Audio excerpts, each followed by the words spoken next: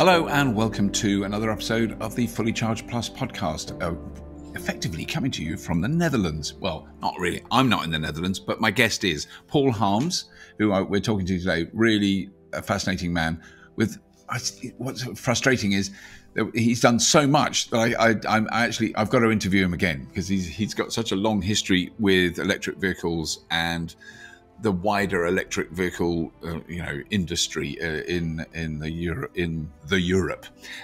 He runs a company called Mobility Service, which is a car leasing company based in the Netherlands, and they're very involved in the.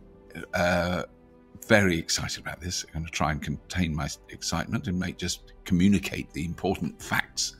But we're doing a show, as some of you and many of you will probably know, a live show, first time ever in Amsterdam. On the 20th, 21st and 22nd of May. We've moved the dates back in case you're not aware of that. It's on our website and all that stuff. And Mobility Service are going to be there big time. And we're very excited and grateful for their involvement because, it's made the show possible. And it's going to be an extraordinary event, a big event with a lot of electric mobility in the widest sense because the Dutch are kind of good at that. In this episode, we kind of get a flavour of what the availability of cars in the Netherlands, the availability of public charging and the reliability therein. I mean, that's kind of important. Because I've experienced it firsthand, but I wanted to be sure. So Paul explains a great deal about how that is. So I won't spoil all that. Let's get on with it. I don't need to waffle and do a long intro.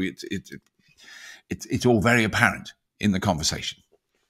So before we start, though, a quick mention just to get it out of the way. But please do, if you haven't yet, please do subscribe to the Fully Charged Plus podcast on whatever audio download app or system that you use. Very easy to subscribe. If you watch us on YouTube on the Fully Charged Plus channel, please do subscribe to us there. There's links in the show notes about many of the topics that we discussed today, and also links to our Patreon page and our web page. Just if you're interested, no pressure. Never want to put any pressure on you. I'll put a bit of pressure on you to go to the web page because there's some really amazing stuff, and we've got some exciting. I'm going to call them articles because I could call them blogs, which is how they would commonly be known. But I think essays or articles, I prefer, being a little bit old school. Really interesting stuff on there. So it's really worth having a look at that. That's at fullycharged.show. Very easy to find. And also I want to thank our wonderful sponsors who make this podcast a possibility. The lovely folks at My Energy. Let's hear from them.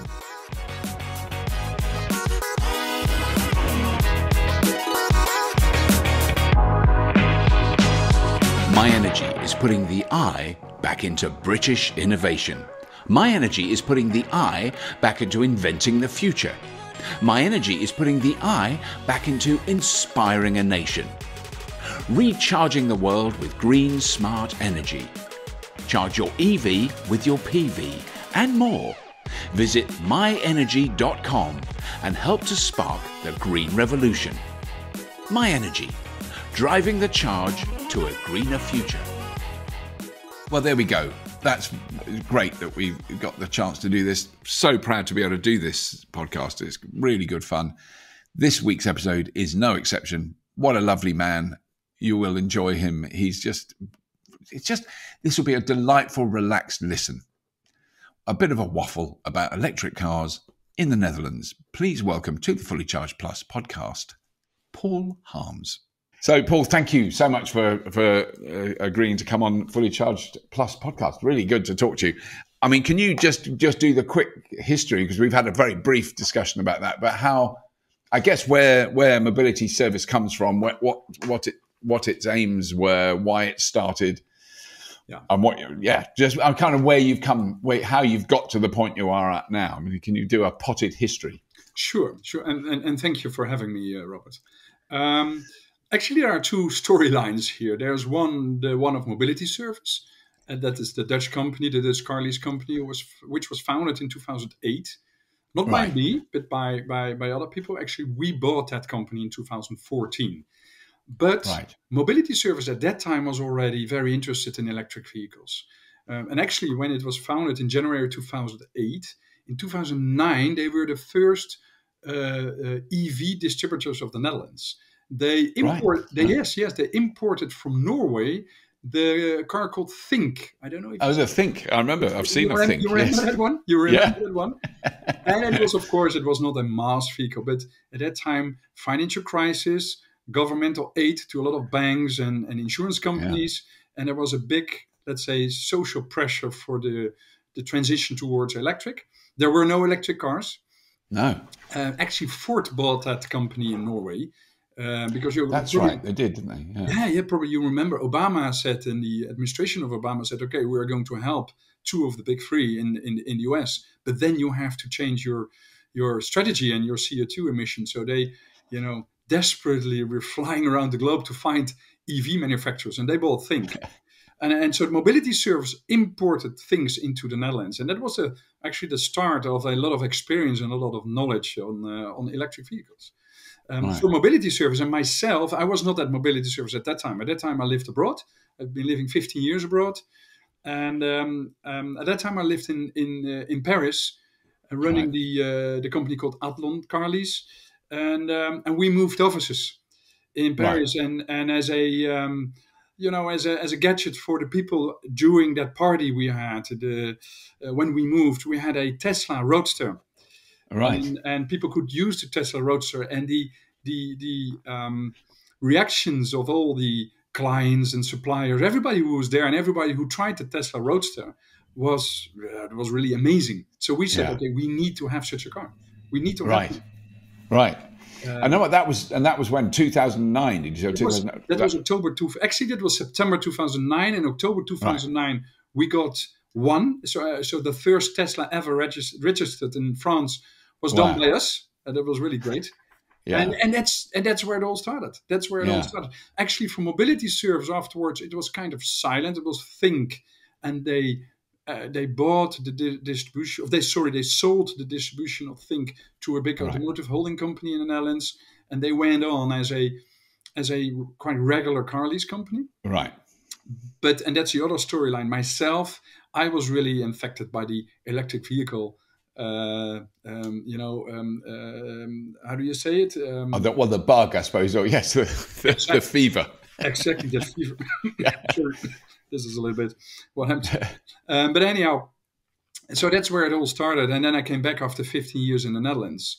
And there were already quite some charging spots around, especially around Amsterdam and the four big cities in the Netherlands. And running Athlon. So I said, as a company car, I want to have an electric car. Which at that moment was not available. I think the Nissan Leaf just came at the market. And like 2011, wasn't it? Before that was really out. It was 2010. It was June 2010. Was it? So I got a Tazari. Don't know if you remember that one in Italian. I do. I'd forgotten all about that one. Yes, I do remember that. Man. Maximum. I never drove one. I never had a go. That was good. So leave it like that. It was a disaster. It was a disaster. So I drove it for 4 months, and then I got a Leaf. And then that was the real start of good electric cars. And after Leaf, the Tesla came and that kind of cars. Yeah. Yeah. So it is. Long history with electric cars. Yeah. Because I was in, in fact, in Amsterdam for a few hours, but in Utrecht last year, I think September. And I haven't been. That was the first time I've been to the Netherlands. I've been to the Netherlands many, many times, but that was the first time for a couple of years. I don't know why I wasn't allowed in, but. It's that great thing when it's like when you meet someone else's children and you haven't seen them for 5 years and you remember them as little toddlers and they're suddenly taller than you are and they're grown up. And it was in a similar way that last time I was in the Netherlands, I remember, we drove all around. This is probably 4 years ago, drove all over the place, interviewed people, did all sorts of stuff. And there were electric cars and there were chargers and there was all, Fastnet and all that, which I want to talk about in a moment. But it wasn't like noticeable that there were a lot. This time when we went back, I went, oh my goodness, this is, you really noticed. Like it felt like every other car on the big auto routes were electric, Yeah, An extraordinary change. last 5 years. And that's actually when we started with mobility service. In 2014, we bought mobility service, and actually from 2015 and 16 on, we really started to push electric vehicles, which was not Right. normal in the Netherlands. There were not a Right. lot of them. And then we really launched our online proposition, and that's where it started to fly. It really started to fly. And nowadays, 1 of every 5 cars sold in the Netherlands, so 20%, is full electric, Wow. which is high, but it's by far not the percentage which you see in Norway, for example. No. Norway is amazing. But in terms of infrastructure, you were talking about the infrastructure. Yeah. The infrastructure in the Netherlands is already very, very, very well arranged. Indeed, Yeah. every corner of the street you have a charging spot. Yeah. And of course we need much more. But still, I think the highest density of charge spots in Europe and probably in the world is here in the Netherlands. Yeah. That is because that was one of the kind of key questions I wanted to ask you about, because it's become a very, because we've experienced a similar growth in electric vehicles in the UK, really remarkable. I mean, I think in November and December last year, it was around 24 or 25% of all new car sales were electric, which 2 years ago it was 2%. So it's massive, and you can really see it on the roads. But where you really, really see it is at the rather fragile, delicate charging network. When you go to a charger on a motorway, on an autoroute, and there's a queue and the charger doesn't work, or there's someone that can't make it work, or Wow. And we're definitely lagging in public charging, and it's not universal, because there's some areas where it's fantastic, really reliable. You'll be able to charge, and there's other bits where you go, other parts of the country where it's pretty bad, and it's causing a lot of. My Twitter stream is a constant torrent of the chargers don't work, and there's a lot of Well, honestly, Robert, if you ask a lot of Dutch people, if you go at the street, not in Amsterdam center, but if you go outside, what we call the Randstad, so Utrecht, Amsterdam, The Hague, and Rotterdam, if you go outside, still a lot of people will probably complain that there are not enough charging spots. But in comparison to other countries, we do pretty well, for sure. And actually, in every you have these apps where you can see where the charge spots are and if they are available and what is the kilowatt hour and so on and so forth. In every single village in the Netherlands, there are charge spots. Everywhere. Right. Wow. Everywhere. Wow. Because and if you compare that, for example, to Spain, we just launched mobility service as an online label for online car leases, only electric vehicles in Spain. Right. Well, that's Madrid and Barcelona, a little bit of Valencia, and that's it. Outside that area, so it's almost nothing. Yes, I mean, I was in Spain earlier last year, in France and Spain. France is actually, it was interesting that because I was in a Tesla, so we made an extra effort to charge at a supercharger before we drove up the mountain to my wife's brother's little house up in the hills, because I thought there won't be any chargers there. I knew there weren't. We'd been there before in the tiny village, so we'd make an extra detour to top up, so we've got enough to get up there and get back down. And as soon as we got to the little village, we parked it in the little car park just outside the town, and there's 2 chargers, brand new, been put in with under lights. Wow. That were easy to use, touch to pay, and I went, we didn't need to stop, we could have driven straight there and plugged the car in, and that had happened in the last couple of years, so France is better, but you're right, Spain was, I actually asked a police officer if there was a charge point in the town, and he spoke enough English to understand me and also laugh, because no, there wasn't. No. and probably, even if there was one, probably he didn't know it. Yeah, he wouldn't know where it was anyway. No, and I couldn't find it. Yeah. But anyway, yes, no. But I mean that. So I'm always intrigued by the kind of public attitude, because when you run a company like yours, you're getting that first-hand sort of public, the anxieties, the enthusiasm, the dismissive stuff. You'll get all that. Full on. So, I mean, what would you say the sort of average attitude to electric vehicles is in the Netherlands? Pretty good. Again, right. If you really concentrated in the Netherlands, and if you only focus in the Netherlands and you don't look abroad, then you would say, well, there are still a lot of people complaining about the range and about the infrastructure. But anyhow, and probably that's not nice to say for my countrymen, but it's a national hobby to complain in the Netherlands. Yeah. And but honestly, it is already very well arranged, and of course we're not there, and it has to grow a lot. But if you compare it with 5 years ago, and you just told your story about France and Spain and your trip there, I remember a trip in October 2016 that I took 2 of my youngest kids from Amsterdam to Barcelona with a Tesla Model S. Right. And the supercharging went fantastic. It's just amazing, yeah. Amazing, in the Netherlands, Belgium, and France. But then at that time, October 2016, there was not one supercharger in Spain. There were only destinations. Oh, really? Wow. Yeah. And that changed a lot, because nowadays with Tesla, you can drive everywhere. Anywhere, yeah. It's not so in the Netherlands we have a good, definitely a good infrastructure for charging.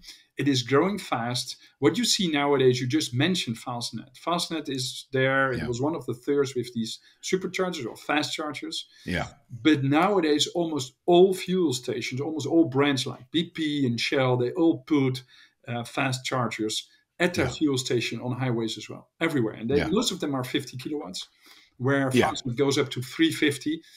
That's what they put there. In reality, it's 150 or 170. Yeah.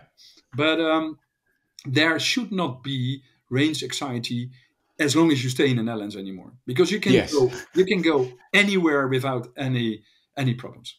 Yeah, because that's always my the challenge whenever I would come to the Netherlands, and we've been many times and filmed in a variety of different cars, and the whole plan is to get across Belgium. I feel very bad. I don't want to be rude about the Belgians. And actually, to be honest, when I came back last time from the Netherlands, I stopped near Bruges and on a highway, and I saw the charger, and I went, "Oh, it would make life easier if I could charge there. Then I don't have to stop at the tunnel and all that." And the charger worked. It was fantastic. Oh, nice. It was fine. So because we had some quite bad experiences in, with charges in Belgium, it might have been our fault. We couldn't understand how to use it, a few years ago. And I think that is what really made me aware in the Netherlands. It was the ease of access to the charging network was definitely simpler than it is here. Well, I don't know the UK. I've been in the UK. I think it was 2013 and 14. Right. At that time, I was at the board of a company called New Motion. Oh, right. New Motion. Shell Recharge. It was bought by Shell. Yeah. And we were expanding the business in the UK as well. But, you can't compare 8 years ago. Yeah. No, it's changed. Today. It changed dramatically. It's a lot better than it was. No, I mean, that's the growth is impressive of all these charge spots around. Yeah. The only what we see a lot and what we hear a lot from our clients is a difficulty with charge apps and charge cars. Yes. And that's if you want to drive from from Groningen or from Amsterdam to Milan, well, it's getting better and better. But what you prefer, of course, like with a credit card, that you have one card or one tag. Pay for it. Yeah. But like 2 years ago, you needed at least 24 different ones. Yes, it was great. No, I used to have a wallet that I couldn't put in a pocket. It was like a box. It had so many cards in it, and it was insane. Yeah, it was such a bad.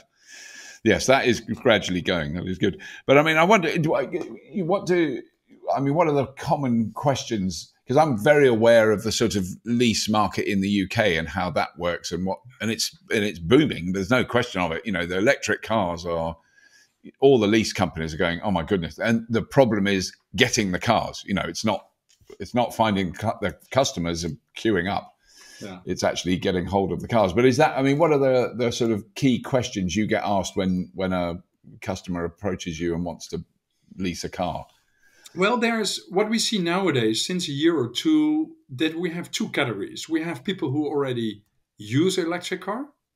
So they have complete different questions. Right. They are used to it. They have experience. They know there's no range anxiety anymore. And we still have a pretty big group for, clients and potential clients for whom the electric car is the first time they are going to use an electric car. And then the questions are like what we all know for 10 years already.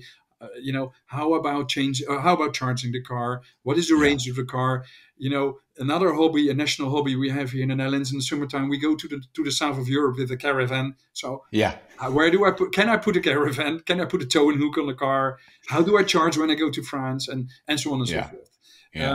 So therefore, there are basically two groups. But in general, and if you look to the EV market in the Netherlands, it is, and honestly, it is very much regulated by the government. And that's also why you see always at the end of the year, the last 5 years, in November, December, you see a lot of registrations of electric cars, because every year on the 1st of January, there's a new, let's say, regulation, a new tax regulation on cars. And for a long time, the electric cars were pretty favorable as a company car. You really had a lot of tax advantages to use an electric car, and that's also why you saw the growth of electric cars in the let's say the professional world, in the business to business world. So a lot of employees got a company car and they changed from the normal, from ICE engine to electric. And that's, for example, which created a very remarkable situation. 2019, the Tesla Model 3 was the best sold car in the Netherlands, was the number one sold car. And the average price of the Tesla at the time was 50,000 euros. So it was the first time in history of the Netherlands that a car of 50,000 euros was the number one sold car, because normally we are around 25, 27,000 euros. Yeah. That is extraordinary, because I mean, that was one of the things I was very aware of. So that explains that a bit. Everywhere I drove, I was just in a queue in a swarm of Model 3s. They were just everywhere. They're so common. I think only in 2019, 30,000 were sold. 13,000 at that time. 420,000 new cars were sold in the Netherlands. A pretty small market. But nowadays, like last year, also because of the chip problem we have, 322 cars were sold last year. Lowest level ever since 1967, the year that I was born. Wow. Wait a minute. Sorry, 322, did you say? 322,000 new cars. 322,000. Sorry. In total. Wow. In total. But that's much. So, that's way down. That's really, and 2 million second-hand cars in the same year. Yeah. Because that's an aspect of this is slightly off. Well, no, it's not off the topic, because no. One of the key things is, that someone like me leases a brand new electric car. I mean, both the cars I run are leased. I don't own them. And then when that lease runs out and the car goes back, that car then goes onto the second-hand market, I'm assuming. Do you then, is that how you operate? You would sell those. You wouldn't then lease them. You wouldn't lease a second-hand car, if you see what I mean. But although we have already like 225,000 full electric cars here in the Netherlands, so that's already quite a nice number. 95%, at least the first years, 95% of these electric cars were leased in, let's say, the B2B market. Not so now the B2C market starts to pick up as well. And in the B2B market, because of tax, almost all contracts, if not all, were signed for 60 months. And that means that there are not a lot of second-hand cars yet, because 5 years ago, the new sales of EVs were really, very, very low. Very small, Very small, And so it is picking up now, the second-hand market.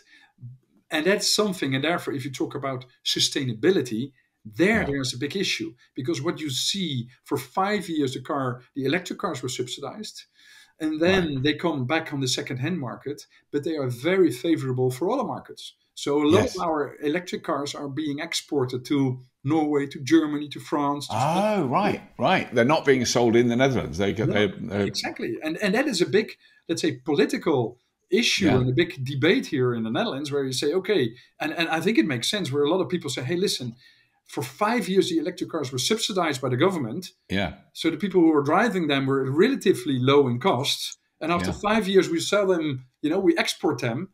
So what do we achieve? And at the same time, we import hundreds of thousands second-hand cars from Germany and from other countries, which are very bad for let's say, for environment. Yeah. So we Oh, subsidize so you're importing secondhand a lot. petrol and diesel cars. Yeah. Right. It's all right. secondhand. No electric cars. Well, very few electric cars which we import because again, Right. then you don't have these tax advantages. So, Right. and that's the debate, and I think that makes sense that we are subsidizing new electric cars, which is great because if you want to do the transition of a market which is there, the ICE engine market is there more than 100 years. Yeah. A lot of financial implications, a lot of big parties like oil companies, and actually also for the government, they earn a lot of money with these ICE engines. A lot of taxes coming in. So at the same time, they subsidized because of the history a lot of electric cars. But these electric cars, they don't stay in the Netherlands. After 5 years, they all exported. And what we do at the same time, we import a lot of, let's say, old diesel cars and other fuel cars. It's I'm always fascinated by the kind of the knock-on effects of a decision. You think, well, that makes sense. We're going to get these electric cars, and then you go, well, wait a minute, and you jump forward 3 or 4 years, and something like that you would never expect, but because the demand in places like Norway, Germany, France, probably for second-hand electric cars is going to be huge, particularly in the Scandinavian countries. Absolutely, sure. And we expect also in the South European countries. If you see the market now, the market penetration of electric cars in Italy and Spain is a tenth of the Netherlands, like 2%. Yeah, it's almost nothing. Yeah, and you can imagine when these second-hand 5 years old Teslas, when they are available at the market, and especially Tesla, but the other electric cars as well, after 5 or 4 years, they're still fantastic. Absolutely amazing. Very good. So it's a very attractive market for South European countries. Right. But then, I mean, so you have sort of alluded to it a bit. You've mentioned it a couple of times. The kind of negative. I think the thing is that there are numerous similarities between our countries in terms of characters, because we're very good at moaning as well. we like to have a good moan in this country. But I mean, the sort of negative side of it, I'm assuming all those arguments are the same, where people go, oh, you're just moving the emissions to the coal plant, or and you're going to throw the batteries away into landfill, and all those arguments. I have to say they are diminishing, those arguments. I don't hear them as often now as I used to. But are you getting that negative attitude exists in a way in the Netherlands as well? Exactly. And since we are in this market already for more than 10 years, we have heard all the arguments. Yes. And I was just, really, Robert, coincidentally yesterday, it's that you are telling this now, but just yesterday I was talking to one of my colleagues, and I said that we both were talking about the fact that not so long time ago, you heard a lot of people complaining about the electric cars not making any noise. And they said, pedestrians, you have to put noise on it. That whole discussion is gone. It's disappeared. I don't know if you have it in the UK, but here in the Netherlands, it's completely disappeared. Nobody's talking about it anymore. No, not at all. And because the argument I used to give, when people said, so I used to do, hopefully we'll do them again one day, kind of public talks, question and answer sessions to, schools and colleges and organizations, all sorts of people. And they're really good fun when they ask questions. But that one used to always come up, and I go, I don't know if you've heard of this small British car making company called Rolls-Royce, who spent over 120 years making their cars as quiet as possible, and no one ever mentioned, I might get run over by a Rolls-Royce. Their whole ethos was to make us a really quiet car. It's just... Yeah, you're completely right. But and those excuses are fascinating, because that's become, I'm sure you're aware of this as well, but the real challenge now, I think when you and I first experienced electric cars and had a go in them and drove them and tried different ones out, there were plenty of genuine technological drawbacks of electric vehicles. They didn't have much range. There was nowhere to charge them.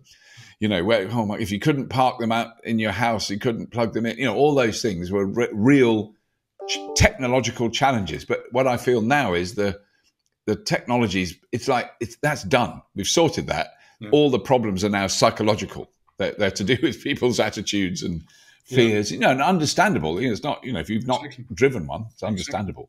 I remember also in 2012 till May 2013, I was working for a company called Better Place. Probably you remember that Yes. one. Oh, really? Wow. I'm fascinated to hear about that. Yeah, Right. yeah. Actually, I was CEO of Better Place in Netherlands, I and didn't know. Wow. yeah, yeah, yeah. Wow. And we had a department in Germany, and that department was fully focused on batteries, especially batteries at the end of the cycle, Right. and what to do with these batteries. And that's the same kind of story. You don't in the first, during the first years of electric cars, there were a lot of complaints of people saying, no, but the batteries are bad for the environment, and Yeah. you can only use batteries for 4 or 5 years, and then actually what you can do, you have to throw them away, and Throw them away. Yeah. nothing like that anymore. First of all, it's not true, because Yeah. degradation of batteries is very low, and Yeah. that's what we've seen here in reality at Schiphol Airport.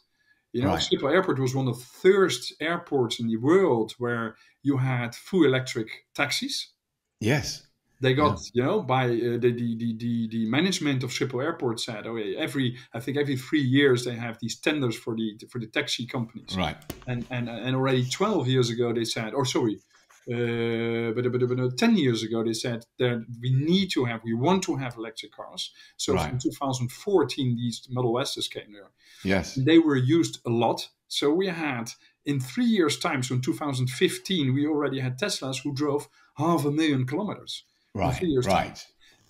And then we all found out what, experts already said beforehand, is that after 500,000 kilometers, the batteries of the Teslas were still great. They were still, for at least 90%, 85, 90%, they were still perfect.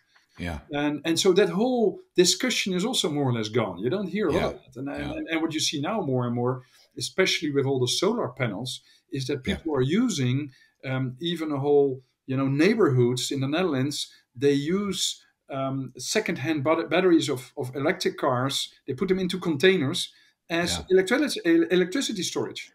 Yeah, because there's one of your football stadiums, and I can't remember which city it's in. The Johan Cruijff Arena. It's here in Amsterdam, the arena.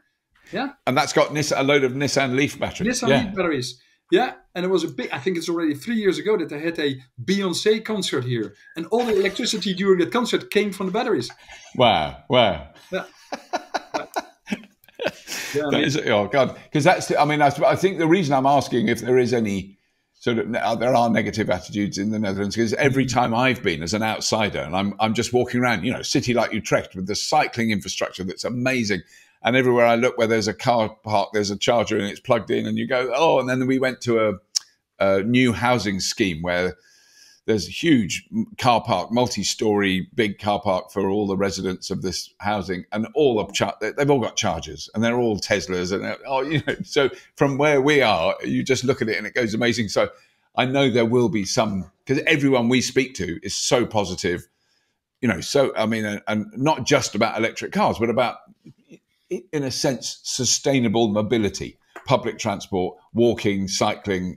That's nothing new in the Netherlands. Is the bicycle has always reigned Robert, supreme. to be honest, it is about time. Huh? It's about time. Yes. Because here in the Netherlands, the welfare in the Netherlands. It's a small country. Yeah. It's a very rich country. The welfare is on a very high level if you compare it globally. We were till a year and a half ago, we were one of the worst in terms of generating green energy. Huh? Right. Now we're really picking up with all the windmill fields at the North Sea and with all the solar panels. But for a long time, the percentage of green energy of our... it was quite low, was it, in the Netherlands? Exactly. Right. Oh, I didn't know that. Right. Yeah. I have to tell, because I'm basically one of the bizarre turns in my life is about 5 years ago. I did the really cheap DNA test where you do the swab in your cheek, and it tells you what your heritage is, and and I was hoping for a bit of exotic, somewhere from Malaysia or Africa or something special. I wanted to be a bit special. Nothing. It's Welsh farmers from Wales, but also 55% South Holland, Belgium. That little semicircle. And you just go, what? How on earth is that? Because there's no clue of that in my family that we know about, like up to our great-grandparents. There's there's no Dutch people or Belgian, you know. And then someone did explain. So this is why I think I feel very at home when I'm in the Netherlands. So it's in my DNA. But okay. But my maternal grandmother was an East Londoner, a Cockney from East London, and so one of the theories is that she was descended from Huguenots who fled the Netherlands and Belgium in like 1600, 1700, somewhere a long time ago. So that might be the clue as to why we've got that bit of heritage. But I just always, as soon as I get to the Netherlands, I go, I kind of understand it. You know, if you go, I mean, you'll experience the same thing. You go to France and it's intriguing and exciting and challenging because it's different and they say different words, or Spain, and the food's different. As soon as I get to the Netherlands, I just feel really at home. I don't know what it is. I'm a bit of I think it's a Nederlandophile. I don't know what the word is. Yeah, probably. But it's also a little bit the other way around. And, yes, it is. The relationship is very I think mutual, so. I think probably it's a historical thing, but I think it's also a little bit a language thing, don't you think? Well, because when we come to French, then to speak French, it's always difficult. And nowadays it's a lot better. But for example, when I was young and we went to France for the summer holidays, nobody spoke English. Nowadays it's a lot better with the current generation. Yeah, I mean that's a thing I learned because I spent a lot of time in Paris. I learned to tell people I was Canadian. And then they were much nicer to me. But I was I pretend to. I do a very bad. I can speak French, vaguely, just about adequately. But I would put an American accent onto my French, and then I'd say je suis Canadien. J'habite à Montréal, and immediately everyone was lovely because if you say you're English in France, it's never very popular for understandable reasons. We have the opposite history, I think, the English and the French to the English and the Dutch. But anyway, we're going right off topics. One of the things I really wanted to ask, because that is really intriguing what we're seeing happening. So we have a correspondent in China, Elliot Richards, who's amazing and reviews all these amazing cars that they're producing in China. Most of which we will never see in this country, but there are more and more that we will see. And they're not coming here. They're going to Norway, first of all. So, things like BYD and XPeng and NIO, you can buy quite a lot of different Chinese cars. But I wondered if there are cars available like that you can lease now that we're not getting in the UK. I don't know if that's happening yet. Well, of course, I don't know what you can get in the UK. I'm sure that the brand I'm going to mention now you will get in the UK. If not, it would be kind of strange. But it's the MG. The MG. No, we do get that here. Yeah, the MG is pretty popular. If you look only in our own company, of my colleagues, I think we have around 10 or 15 MGs in our company. Right. Wow. Just colleagues are using that, and they're because it's an SUV and people are pretty happy with it. Yeah. And nowadays they have a new range of cars, and like the Marvel, and it really looks nice and good. Then we have the iWay. iWay, what it's called, the U5. You know that one. I don't know that we do have that here. I don't think we do. Yeah, it's also an SUV. Right. We have a couple of them in the fleet. But is that Chinese company? 100%. Yeah. Right. Yeah. Cirrus with an S. Right. Cirrus. We have as well. I think we also have a couple of them in the fleet, but they are not really popular yet. Right. You're right. Yeah. And what we do have, and that's really picking up, that's the Maxus van, the full electric van, Maxus. Right, because you lease commercial vehicles as well, then, not just private cars. We do. Yeah. It's picking up. We don't like to lease diesel commercial vehicles, and now since a year we also focus on the electric, and we do know from 2025 that a lot of city centers in the Netherlands will actually. You're going to be. Yeah. They you're obliged to have an electric commercial vehicle. Yeah. But the truth is that what we see, especially in the professional world, also for passenger cars, is there's a very strong relation between the purchase price of an electric car and the range. And what you've seen for a long time, especially with commercial vehicles, if you look to the Volkswagen Transporter and the Mercedes-Benz, the range was very low and the price was very high.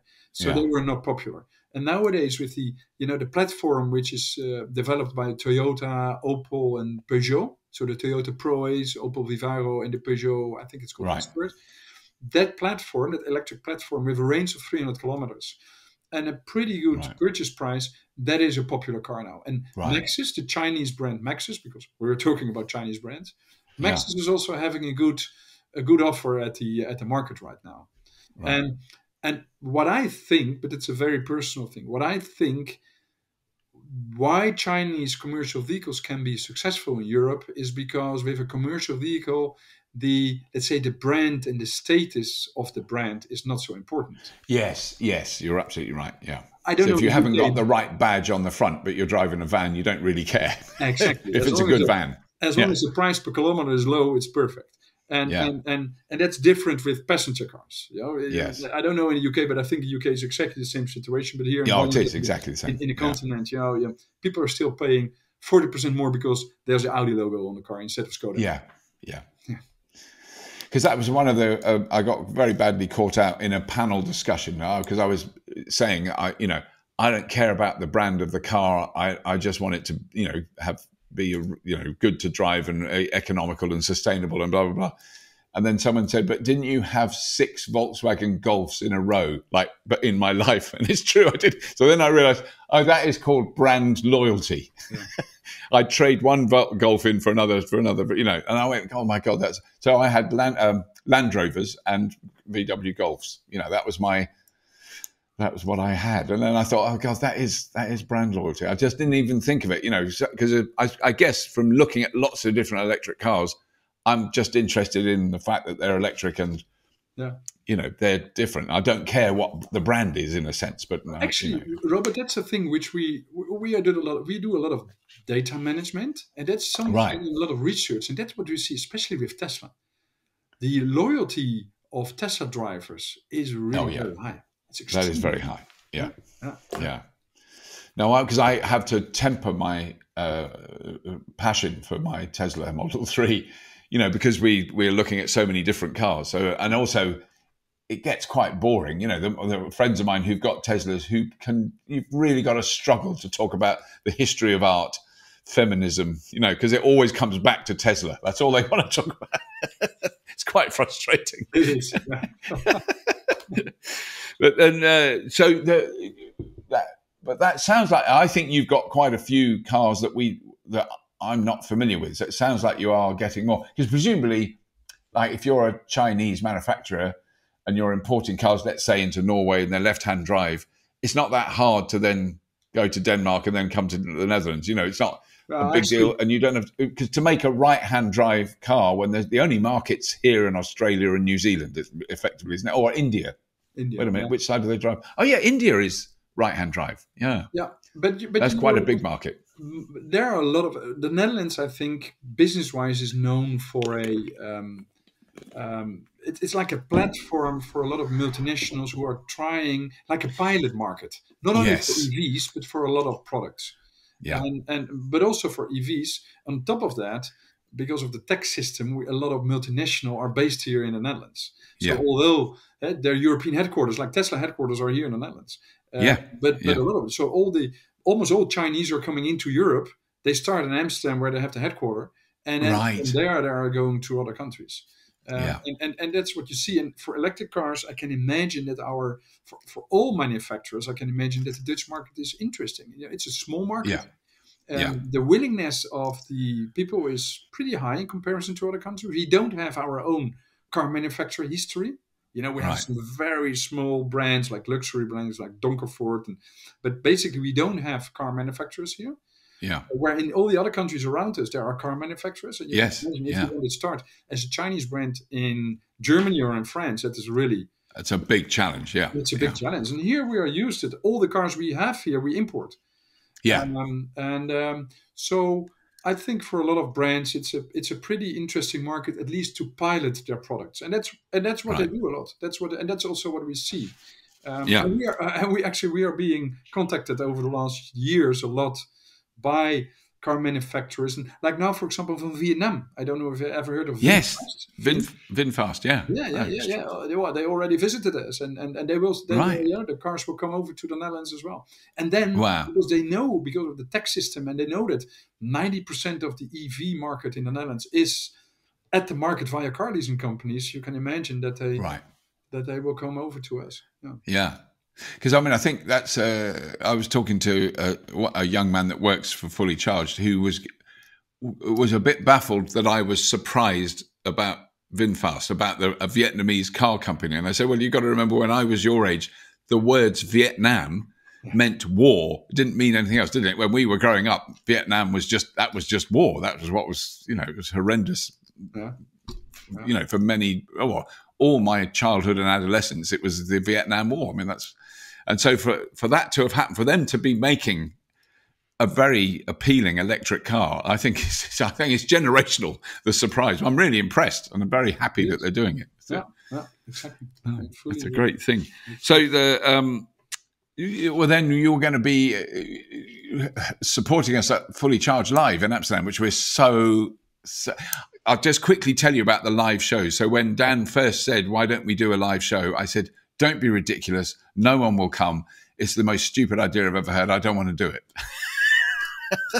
And I'm very glad he ignored me, because I was proved very wrong. Because I just thought people won't come, But every time we've done 4 shows now, 3 in the UK, 1 in the United States.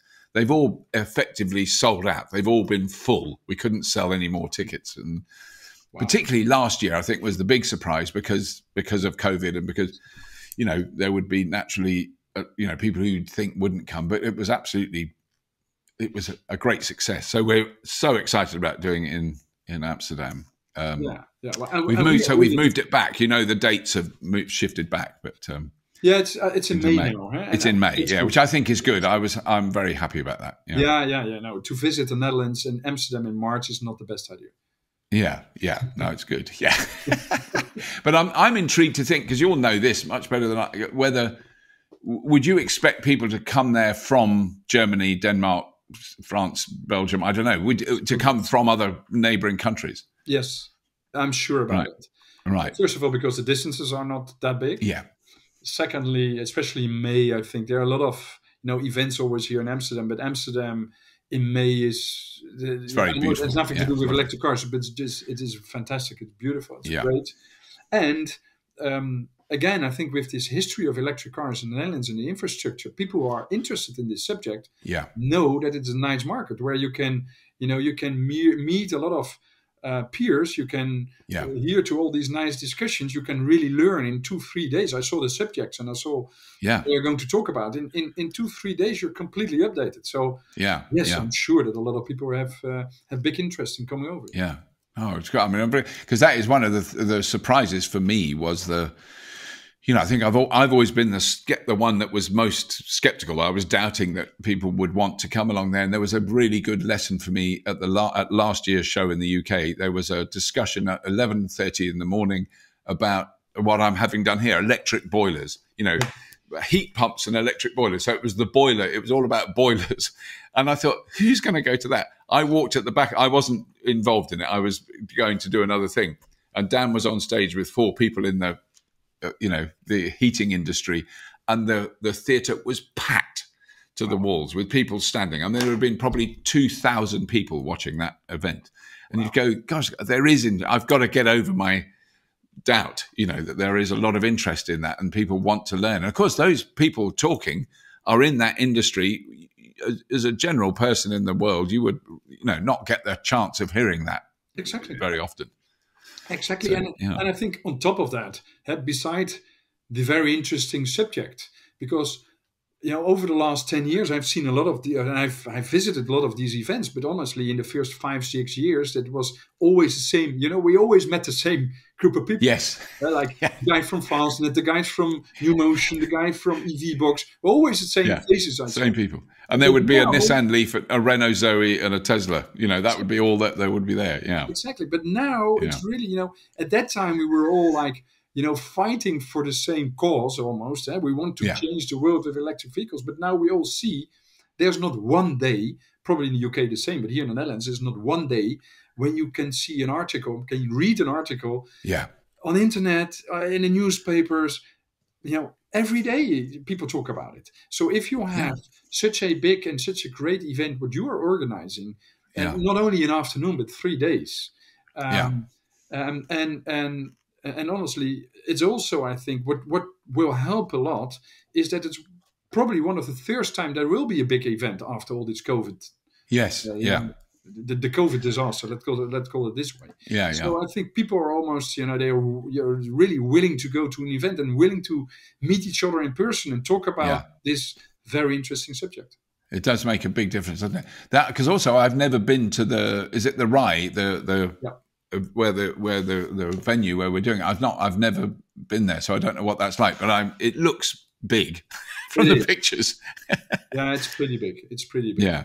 It is the center for international events here, actually in the Netherlands. It's in Amsterdam. It's for the Netherlands. It's the place already for decades, really for decades. Yeah. So what in the next sort of, I don't know, couple of years, what do you see? Do you just see a continuous, in effect transition from combustion engines to electric vehicles in terms of the Dutch market? I mean, is there anything that you're kind of going, that's a goal that we want to do, or let's hope this happens? Is there It is going to happen. It is going to happen for sure. But at the same time, because as I said before, the Dutch government, over the years, they made the use of electric cars in terms of tax subsidized money less and less attractive. Right.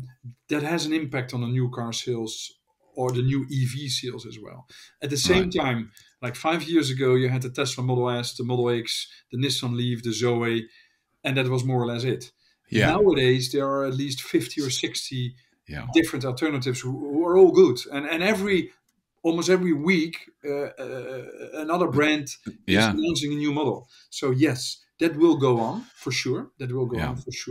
But I think that the biggest changes we will see now in the markets I just mentioned. I think if you look more in the southern part of Europe and the eastern part of Europe, where the penetration of electric vehicles is still extremely low, there I expect that the coming 5 years, the transition will really, take off. Right. Yeah. Yeah. And here it will, the market will go on. Yes. I mean, I think the one thing I hope for more than anything else is, a fully implemented, easy to use, reliable public charging network. I think once, we are approaching that, it is getting so much better all the time. I went to what was a petrol and diesel, fueling station in London, right in the middle of London, in Fulham, in West London. And it's owned by Shell, and they've gutted it, and it's now 12 rapid chargers under a solar canopy.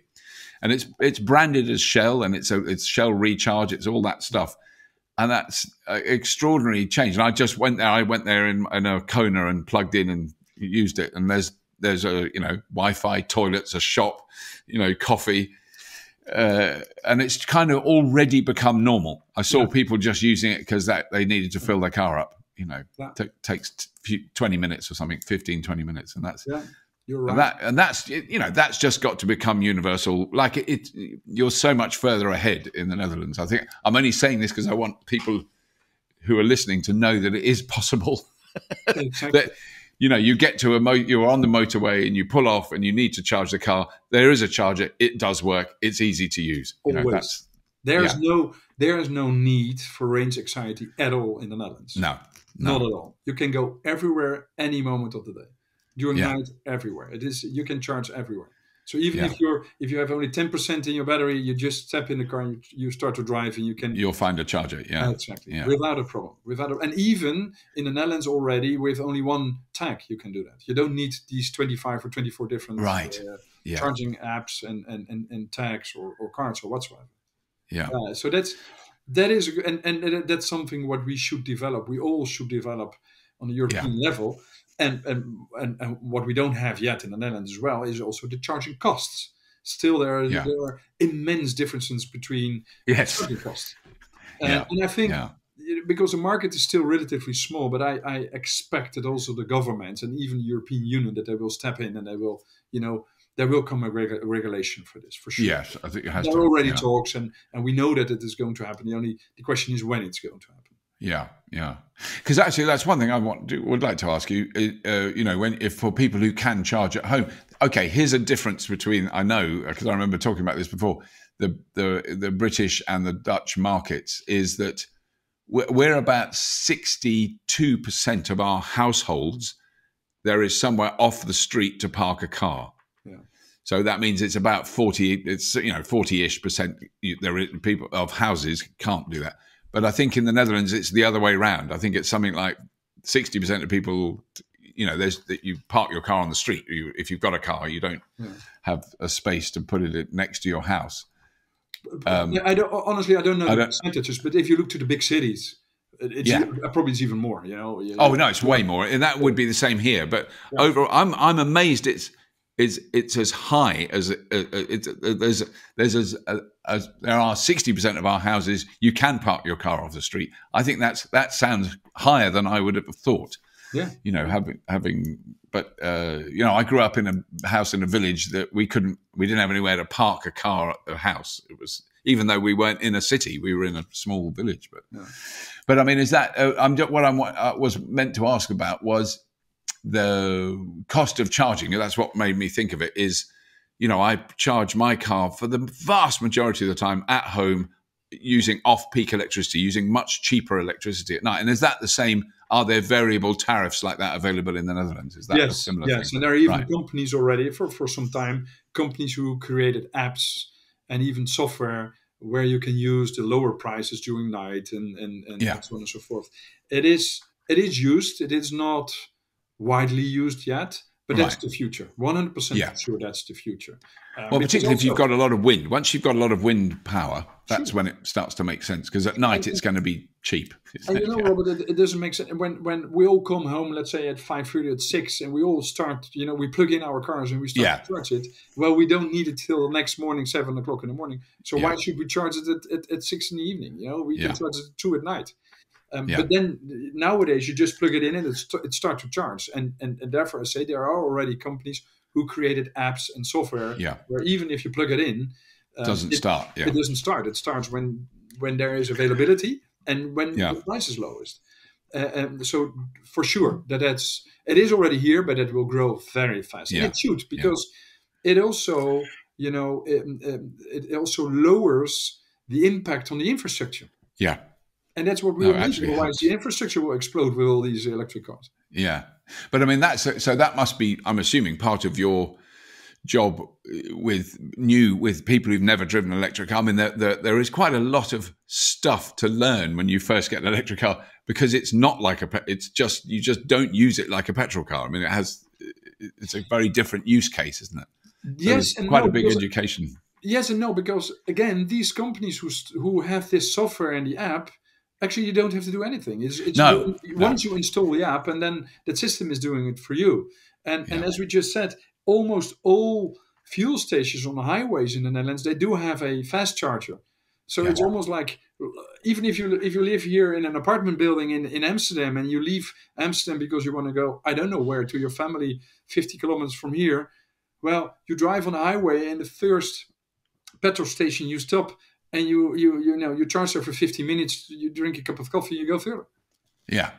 So there's not really, a need to explain a lot of things, because that's the same when you have a petrol car. When you leave the house with a petrol car with only 2 liters, you also have to fill. You need to buy some petrol. Yeah. Yes. Yeah. No, that's very interesting. No, very good. That's brilliant. Well, look, I'm really looking forward to seeing you in Amsterdam in May. It's going to be great. It's amazing. So, I mean, and it'll be. Will you have cars on display there? Are you going to have a range of vehicles that you lease? Is that one of the? For sure. I should know these things. I'm sure Dan has told me, but I'm afraid I should know it as well. But I know for sure that Chili will take care of it. Yeah, that's good that we both don't know, but we're very confident that it will happen. Exactly. But that's been really good talking to you, Paul. Thank you so much, and it's really, really fascinating. I think it's. I'm thinking mainly of our kind of British listeners, which is only a small chunk, but also I think American people who in the United States that listen to this podcast will be fascinated to see those kind of variations in Europe, because often it would be, particularly in America, they just see, Europe, they've got loads of electric cars because they've heard about Norway. And they might not know, well, actually go to Spain, there's quite a few less, or Italy. Oh, yeah. Actually, I love Italy and I love the Italians, but we were down in the south of Italy I drove down there a few years ago in the Tesla, and there was a charger in a small town, and they had a big sign, and it said, I can't remember the Italian, electrical vehicle stuff. Anyway, and we got there, and it was basically in bits. It was for the cables weren't connected. It looked wonderful. It was beautifully designed. It had big signs around it. But when you lifted up the CCS cable, it just came away. The whole cable. It wasn't. It had never been. It had never been on. I had actually last week when I was on our new office, because we were open for business, as we say, from the 11th of January, so a week ago. Right. In Barcelona. So I was at the office in Barcelona. And what you do in Spain, like here in the Netherlands, when you're at the office in the morning, you drink a cup of coffee with your colleagues in the office. You don't do that in Spain. You go outside and you go to a bar and you take a café con leche or cortado. Yes. So I was sitting at a bar with my colleagues, and just on opposite of that bar, there was, like what you said, like in what you had in Italy, there was a Repsol, that is the local oil brand, a fuel station, and a brand new fast charger. So I was really impressed. It looked fantastic. So I went inside and I asked the guy from the fuel station, I asked, how does it work? What kind of, how can I pay with a credit card, with a debit card? How does it work? And he looked at me and he said, well, it's there for 3 months. I don't have a clue, but it doesn't work. Yes. They just put it there. It was at 3 months. It was not connected. It looked fantastic. But well, it doesn't work. Sorry. Yeah. I'm afraid that's pretty. Yes, that does sound very, very familiar and plausible. It's not. It will get better. Yeah. Let's just leave it on that. It'll get better. Eventually, you'll be able to go to Spain, and all the chargers will work. 100% for sure. The machines are there. It's a matter of connecting them, and it's a matter of supply and demand. Like always. If there's a lot of demand, then you'll make it work. Yeah, for sure. Brilliant, Paul. Thank you so much. Really good talking to you, and we'll see you soon.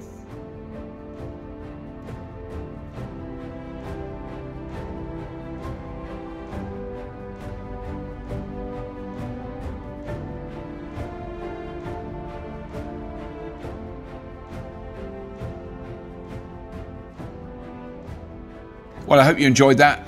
It was great fun talking to Paul. Can't wait to meet him. And we've never met yet. We've only met online. So looking forward to meeting him in real life in Amsterdam in May. May the 20th, 21st, and 22nd, to be precise, in Amsterdam. If you are anywhere in the region, as we discussed in this episode, if you're in any of the neighbouring countries, please do come along and see the show. There'll be the best people speaking there. Amazing things on display. Electric boats I haven't really mentioned, but there's going to be quite a lot of electric shipping in the canal that's right next to the Rye, to the exhibition centre where we're doing the show in. So there's going to be a lot of that there for sure. Anyway, that's all. I'm not going to talk about subscribing. I did that at the beginning. I'm just going to say, as always, if you have been, thank you for listening.